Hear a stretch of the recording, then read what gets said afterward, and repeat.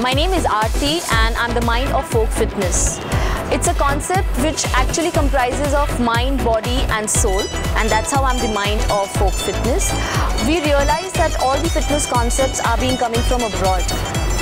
But India is so rich in culture and the whole core theme is fitness. So what we thought is, why not take these folk cultures from different states and merge it with fitness.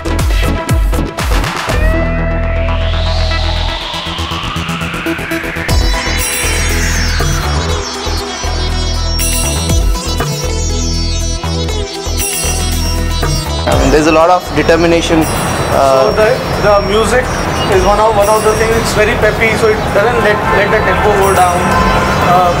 The intensity is very high.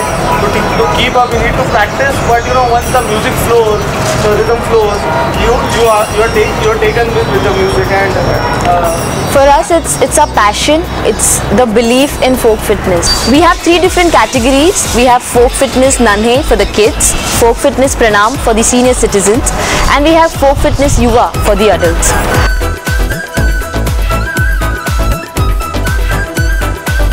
It is the first Make in India concept, and we've made sure that it is scientifically proven. We have done a case study of 6 months and we've got results like people have come up to us and said due to the meditation session, people's focus has increased. There is of course weight loss and fat loss. People have increased in their flexibility and people are happy. We've realized that doing monotonous workouts, people are not happy. They are like dragging themselves to the gym. But this concept, they relate quickly and they enjoy. The minute this music is played, their bodies automatically react to it. A bihu from Assam or a bhangra from Punjab really creates that excitement, and that is the only goal that we have.